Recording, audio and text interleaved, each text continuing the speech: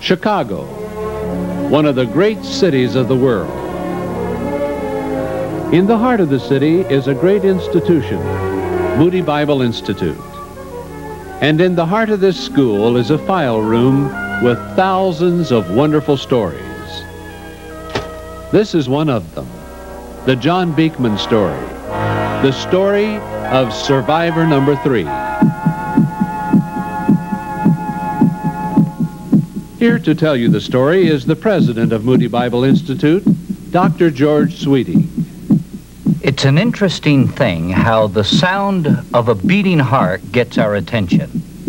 It's very personal. For any one of us, if it stops, we're in trouble. The results are rather permanent. The sound you now hear comes from the heart of a man living on borrowed time, John Beekman. With the help of Elaine, John's wife and able assistant, he still leads a productive life. But according to medical science, John Beekman should have died many years ago. It just so happens that the three of us, John, Elaine, and I, were classmates. Over the years, I have followed with great interest the miraculous story of their life.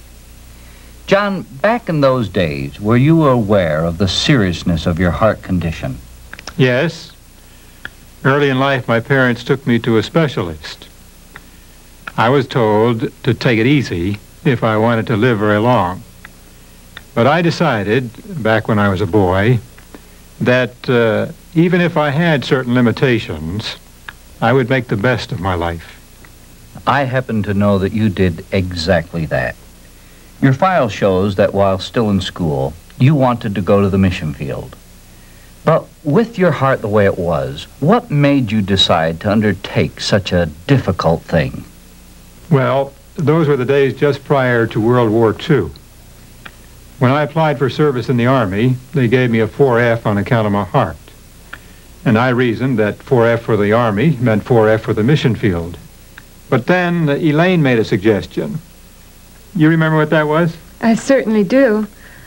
I suggested you see Dr. Titus Johnson, the school doctor, and see what he would say.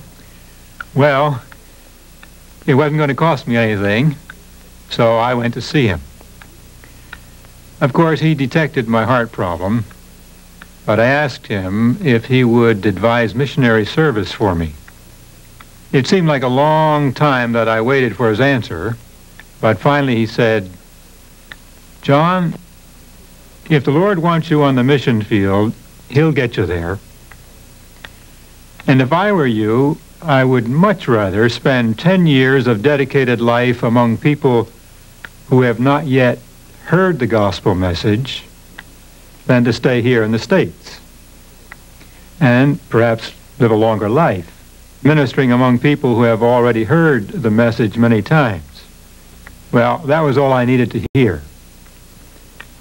From that point on, my whole orientation shifted toward the mission field.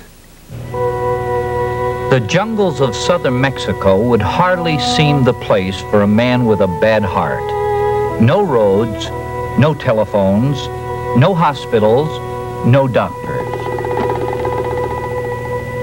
Chiapas is somewhat the same shape, but a little larger than the state of Ohio.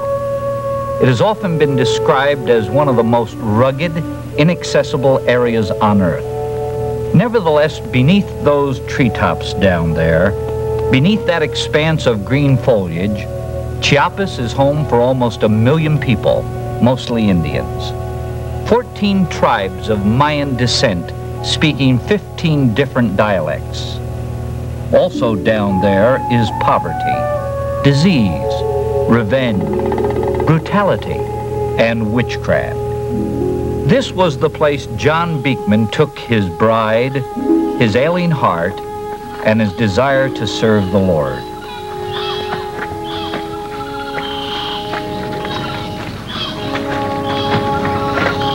With his heart pounding from exertion, and all but overcome by the fatigue that accompanies poor circulation, John made a solemn vow that neither the peril he had chosen to live with nor his personal discomfort would keep him from serving as best he could. This was his new home, Chol country. And it was here that he would find a needy people, suspicious, illiterate, poverty-stricken Indians who had so often been abused, mistreated, and taken advantage of that they trusted no one. Fear was the only thing they understood, and the village witch doctors took advantage of their ignorance to make their lives even more miserable. From the very beginning, John worked with a sense of urgency. Life expectancy was short. The job ahead was overwhelming. John had to learn an extremely difficult language. Illiterate people had to be taught to read and write, an overwhelming task. The great motivator for John was his firm conviction that the most important thing he could do for the Chol Indians was to give them, in their own language, the Bible, the Word of God. If he could accomplish this, or even a part of it, he would not only be making the most of what was left of his own life, he would be giving the Chols the greatest contribution humanly possible. Night after night, as he struggled with the complexities of patterns and sounds associated with language and speech, there were other sounds always in the background to test the strength of his commitment. His heart, of course, a reminder of time slipping by. The cries of Sharon, the Beekman's first child, which the Lord gave and the Lord took away. And the drums, pagan drums symbolizing the spiritual darkness surrounding the Chol Indians. In the daytime, translation work often had to be set aside. Physical needs of the people demanded attention. The small, growing church needed to be nurtured and fed. Believers already there when the Beekmans arrived needed to be encouraged to continue their stand.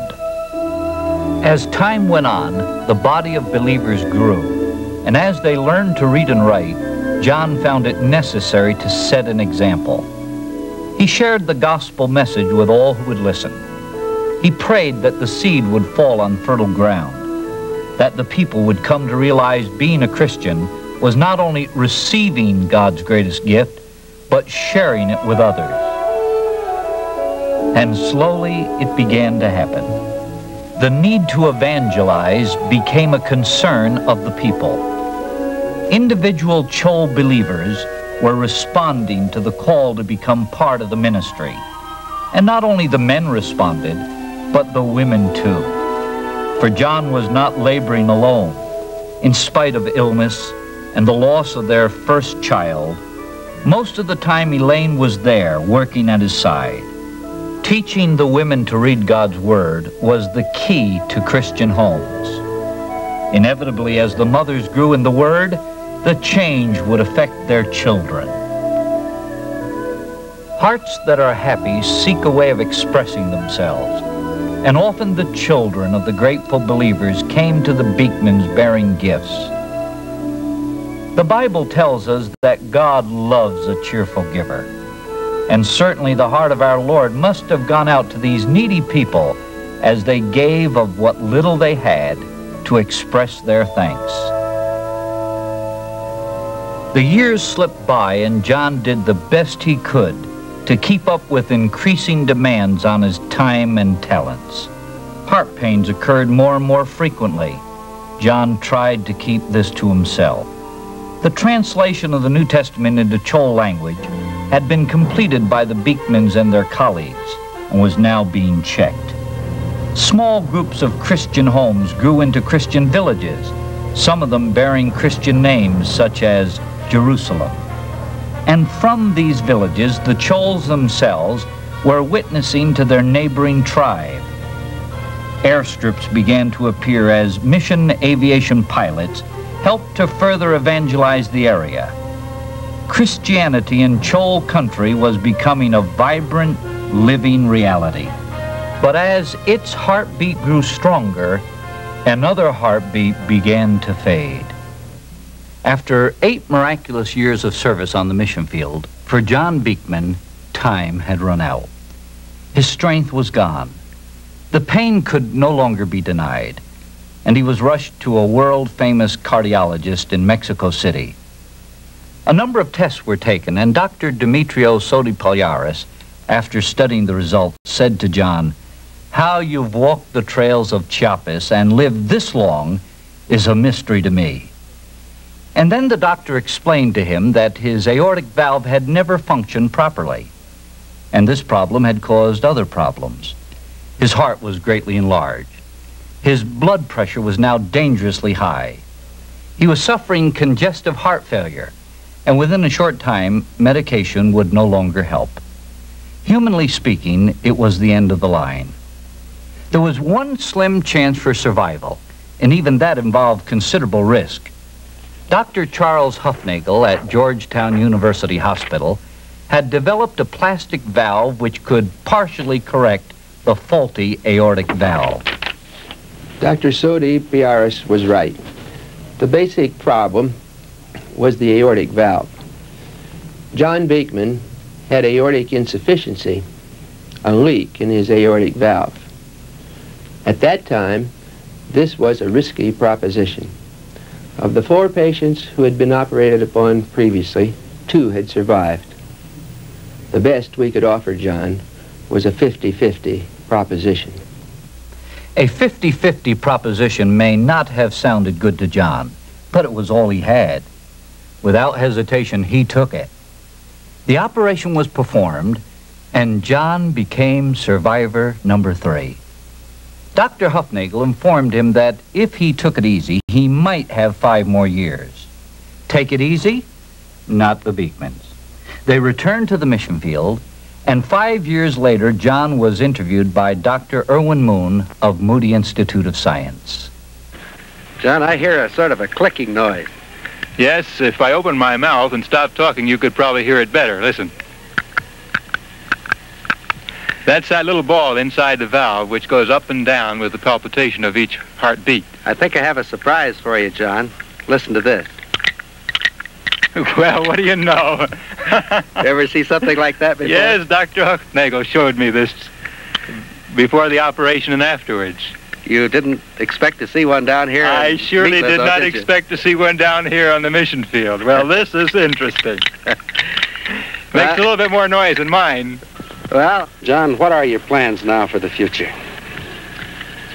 Well, the Lord has given me a 5-year extension on my life, counting from the time of the operation, which has been used in His service, and every bit of life that He gives me yet, I want to use and dedicate to His service wherever it might be. And I'm ready and willing to serve in any capacity, in any place, as He points the way. Yes, the doctor had promised John 5 years if he would take it easy. Well, John had not taken it easy. If anything, he had accepted even more responsibility. He labored long hours with translators stationed throughout Mexico and Central America. He kept responding to the steady increase in the demands for his natural talents and his experience in this difficult work. In keeping with his vision of how someday the Chols would have their own Bible school and be ordained to preach, he shared the responsibility with missionaries of the Reformed Church for organizing such a school in Berea. And somehow he found time to be with and enjoy his growing family. In addition to Judy, who was away at school, the Beekmans now had Tom and Gary.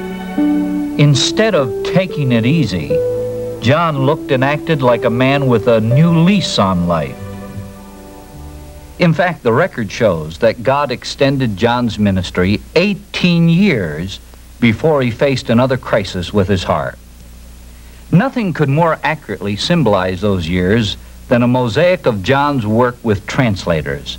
That work never stopped, and nothing could better represent his delicate physical condition than the ever-present clicking of that plastic valve in his heart.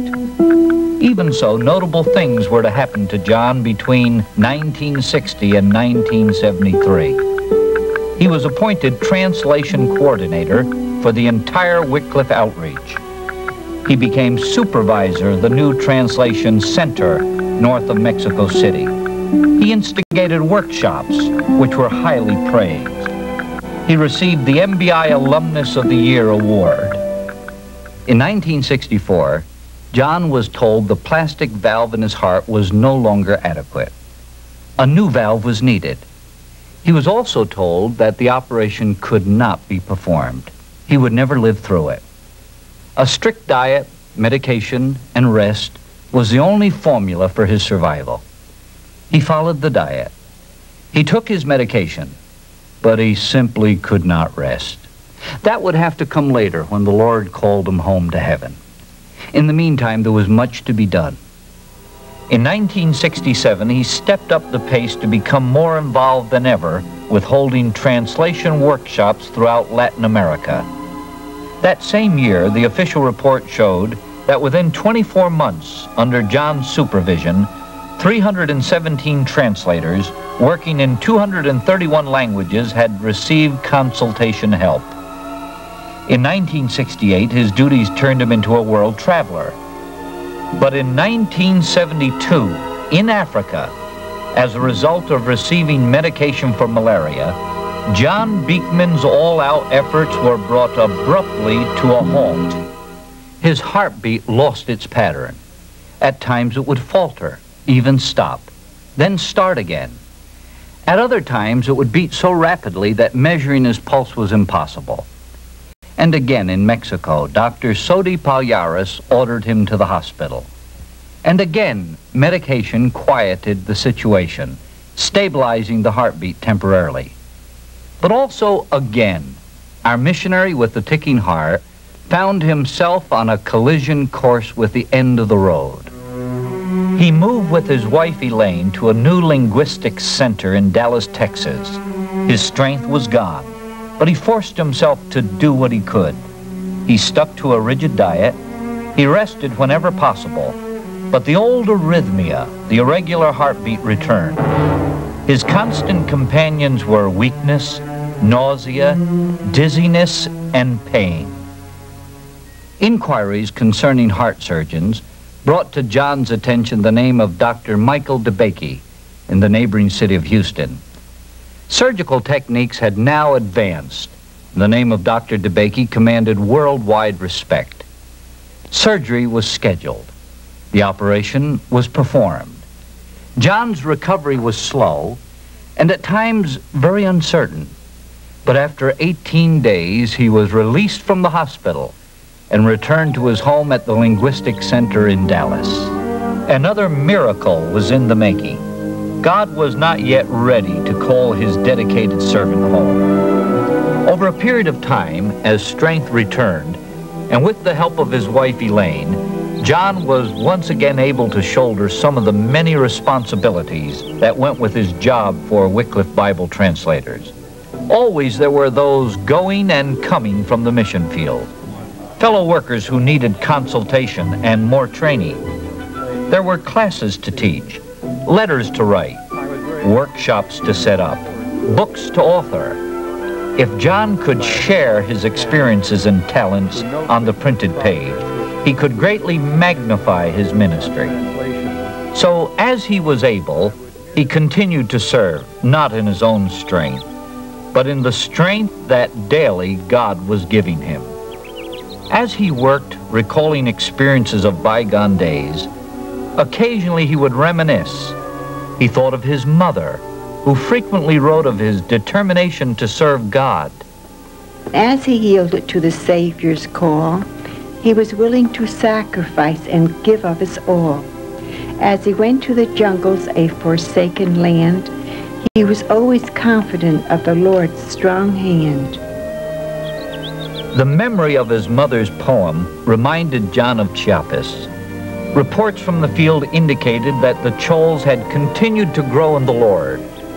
But how wonderful it would be if only he could go and make a personal observation. Similar thoughts occurred to Elaine as she worked along beside him. Many years had passed since the Beekmans were stationed in Chol country, and it was only natural for them to wonder how the seed they had planted was growing.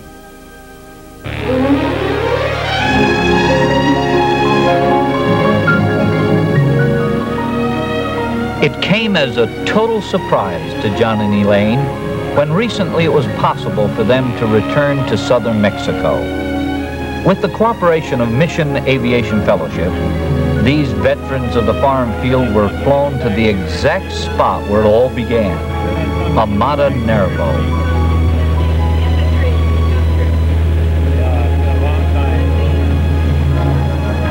John was asked how he felt as the plane started to lose altitude in preparation for the landing. What was going through his mind when the pilot lowered the flaps and made his approach to that old but familiar runway on the ground? This was really an exciting homecoming for Elaine and myself. I could actually feel my old ticker increase its pace. I began to reflect on the past and how God had directed and blessed my life from the very beginning. When we first went there, there were approximately 800 believers. Now there are over 12,000, and the work of the church is still growing.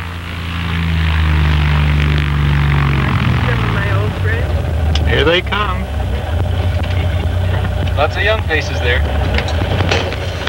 Que hermano! Que hermano! Bache la huila. Do I get up first? Sure, that's fine. Hermano, kushulacho.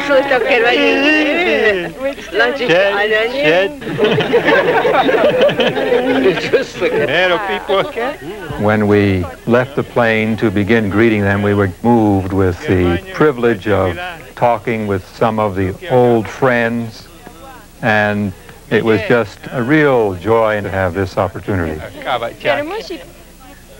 That was quite exciting, but it was a strange feeling, too. All these women, and they looked like the women I'd first seen there, but they were all the children of those women. Are these the two oldest of the brothers here that you remember as being the oldest? This fella is about 80. This fella is about 70. This fella is the one from Xcolipat who first introduced the gospel in Bachajon country. Praise the Lord. Bernabel Lopez. That was a name John would never forget. As he continued to talk, to smile, even to laugh, his mind raced back over the years. Bernabel, Spanish for Barnabas, was a man rightly named. Like the Barnabas of old, Bernabel was a good man, full of the Holy Ghost and of faith. A man whose face was deeply scarred as a direct result of his witnessing. A man who had had a shotgun placed in his stomach and the trigger pulled, but who had survived because God intervened. The powder was wet. These things had happened to Bernabel as he went out to win others to Christ. No, John would never forget that name. And so it was that as John and Elaine left the airstrip and walked up the hill to the church, memories of years gone by crowded in upon their thinking. Elaine noticed that the women were healthier, happier. The same thing was true of the children, who seemed to have a different role with their families, a more important role. The big stone school buildings were not there in those earlier years. The change was full of meaning.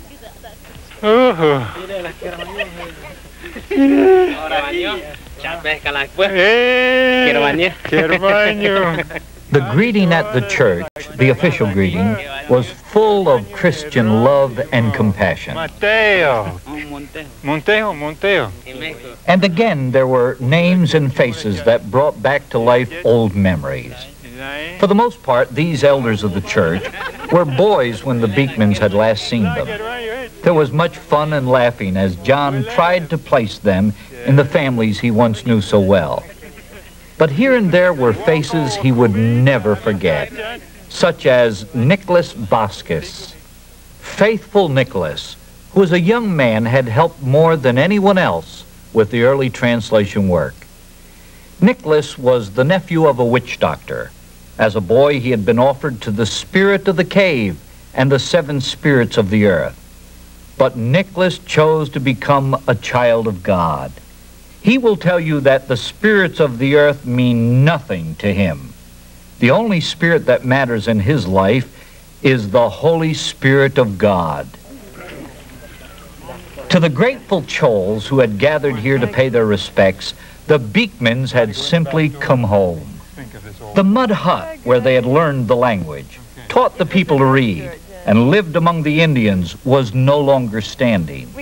But the floor of their old home brought to mind the placement of the furniture and incidents of the past. You're standing on the refrigerator. Is that where it was? Yeah. You put in the water there, Yeah. so that I could have running water. And this is where we had the steps going upstairs. That's right, went right over the corner. That's where Judy fell down. Then we have an easy chair back here. That easy chair that's down and hangs. Is that was right there. On this very spot, before there was any cement floor or mud hut, before he knew how to speak Chol or even Spanish, John had stood here with the leaders of the village and prayed. Speaking in English, he had asked God to bless this piece of land and to bring the enlightenment of the scriptures to the entire Chol area. With a battery light by it. What John and Elaine did not realize until this visit was that after that prayer meeting those many years ago, the Chol leaders met again by themselves, and they too had asked God to bless them with his word.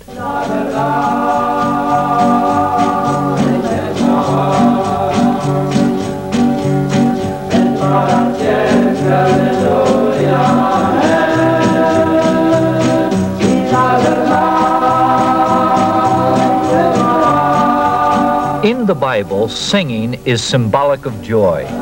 In the book of Isaiah, we read, "Where there is no joy, there is no song." To hear the Chols sing held a special meaning for John. Before these people accepted Christ, they were never known to sing.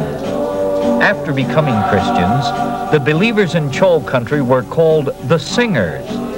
Their joy had given birth to a new mode of expression.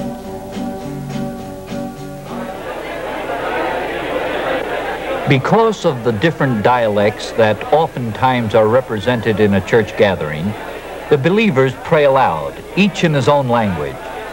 This too was representative of a newly found freedom in worship. The timidity, the shyness, the hesitancy, all part of a lack of self-confidence, were gradually disappearing. The Chols were gaining dignity as a people.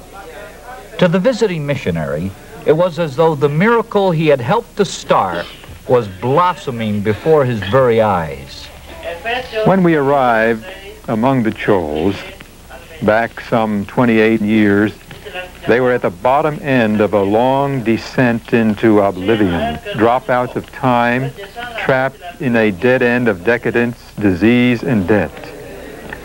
What a dramatic change the initial impact of the gospel had brought. La Cueva was the next village to be visited by the Beekmans. It was so named because in the area is a large cave where the witch doctors used to meet. Special services were held to worship the so-called spirit of the cave and the spirits of the earth. Today, the entire village is Christian. To reach the church, John had to resort to an old but familiar means of transportation. The village is on a hill, and I sat leisurely on the back of the mule and arrived in good shape. The believers have built a beautiful church at the highest point of the village, symbolizing perhaps the power of the word over the darkness of Satan.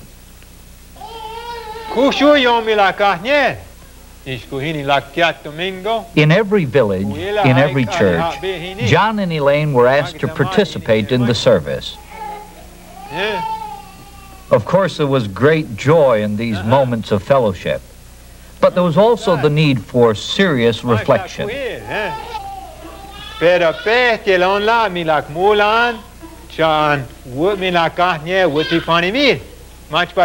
At this particular gathering, John spoke of Mateo Vasquez, now with the Lord. He reminded the people of how Mateo was the one who fearlessly took the gospel to the village of Carranza. He was chased with machetes. He was shot at. 7 of the men who tried to kill him are believers now, and 3 of the 7 are elders in the church at Carranza.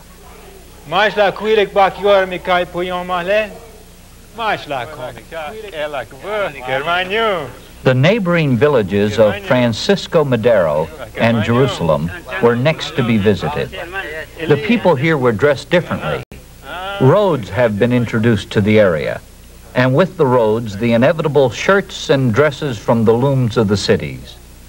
As they thought about it, John and Elaine were pleased with what they saw.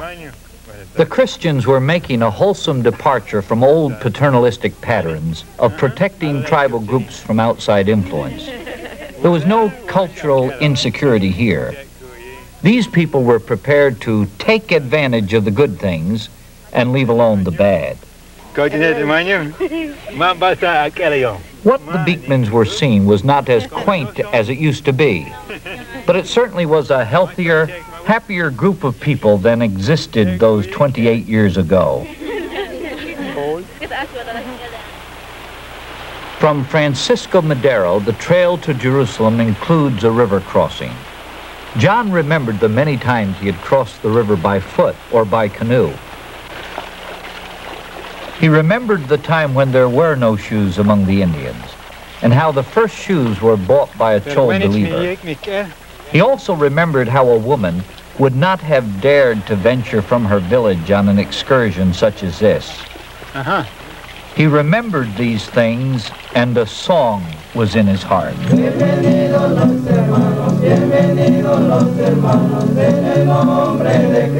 In Jerusalem, there was another song, a song of welcome.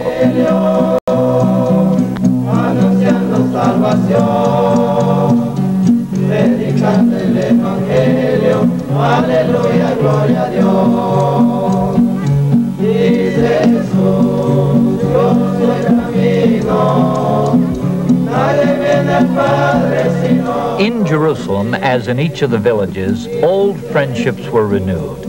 New friendships were made. There was a memorial service, and there was prayer and exhortation. But as the Beekmans traveled up the river to Tortuguera, the witness and song from their beloved Chol Indians stayed with them, becoming part of a memory they would keep forever.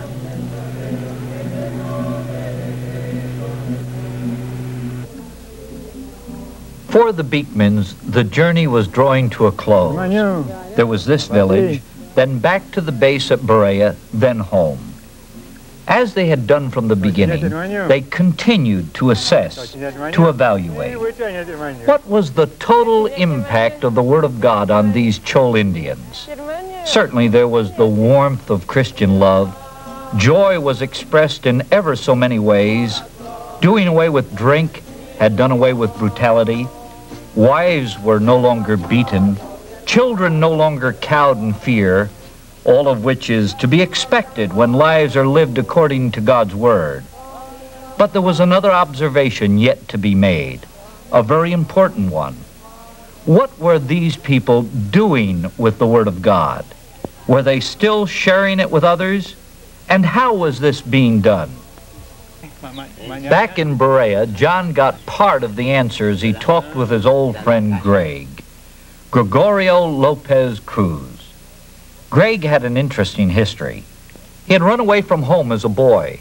He had tried the pleasures of the world and found them lacking. He returned to Amada Nervo, accepted Christ, and became a totally different person.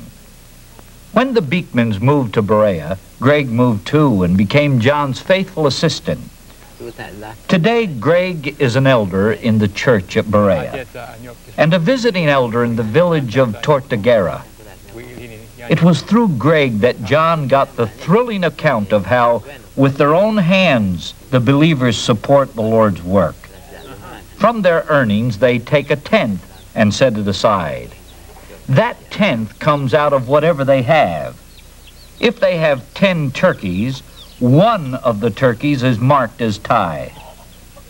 The Chols have embraced the principles of Christian giving from the Word of God. By our standards, they live in poverty. Their house is a hut. Their diet is simple, but there's never any reluctance about their giving. They give out of what they have with joy. And what is true of Greg and his family is true of the Christian community. Coffee is the main cash crop for the area, and times have changed. The Indians now own land. They grow their own coffee. When the berries are ripe, they are picked, hand-hulled, and spread out in the sun to dry. From this supply, 1/10 is taken out. In Amata Nervo, the beans are taken by the elders of the church to the cement floor where the Beekmans once lived. There the tithe is dedicated to the Lord. John felt he had some of the answers. Yes, the Chols were still evangelistic. Yes, the funds for that evangelistic effort were coming from the faithful tithing of believers. But what about the pastor's salaries and the other financial needs of the church? One last visit provided answers to these questions. A visit with Hank Steginga, one of the Reformed Church missionaries still working with the Indians. I think it's remarkable, Hank, the way so many men have been trained here through the Bible school setup. And it's been really a privilege to see the pastors and meet some of the new obreros. I'm wondering, are these men paid partially or somewhat from the states? Oh, no, John. That's one of the interesting parts of the work of the church here. Each of these pastors is completely supported by the people that he serves. So they, from their offerings, take care of all of these expenses? Entirely. Yeah, that's great. As John and Elaine winged their way homeward, they did so with happy hearts. Chol country would never again be the same as they first found it. The Word of God in the language of the people, coupled with their ability to read it, was the key to the miraculous transformation. It was basic to the spread of the gospel. It gave authority to the verbal witness of the men as they traveled over the mountains. And today, the purity of the local church is based squarely on the fact that the Chol Indians can read and understand the scriptures in their own language.